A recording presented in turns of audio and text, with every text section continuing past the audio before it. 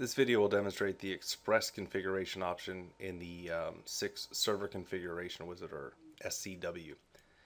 Now when you click the Express configuration, I'm getting a warning here that I already have existing 6 databases because I've loaded and unloaded this before during this documentation. So it's just warning me that it's about to wipe out my databases. Now, if you ever see this message, you might want to stop here and possibly contact us support to make sure that you're not going to actually obliterate your databases. I'm okay with wiping out my databases, so I'm going to click OK on this.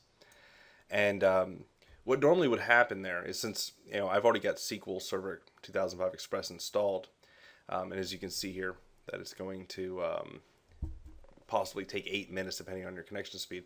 What it normally does is it downloads SQL Express 2005 and installs that. You'll go through the motions of actually clicking through to install that, and once it's installed, it will start configuring our databases. So what this is also showing you is the name of the machine that the server is being installed on, the default port, which is 9010 for our Express install, where the data folder will be put on this machine.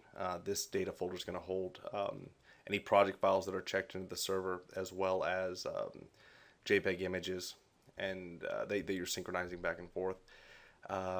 And it also is going to create fixed usernames here of admin. That's your default login for getting started with the software before you go and create your own users. So I'm just going to click next. Again, you're not seeing the SQL 2005 Express install here. And once again, I'm being warned that I'm about to overwrite my existing databases. And since I'm okay with that, I'm going to hit yes. And it's going to install brand new databases on the machine. And you're done. Go ahead and click finish. And now the 6 server has not only been installed, it's been configured.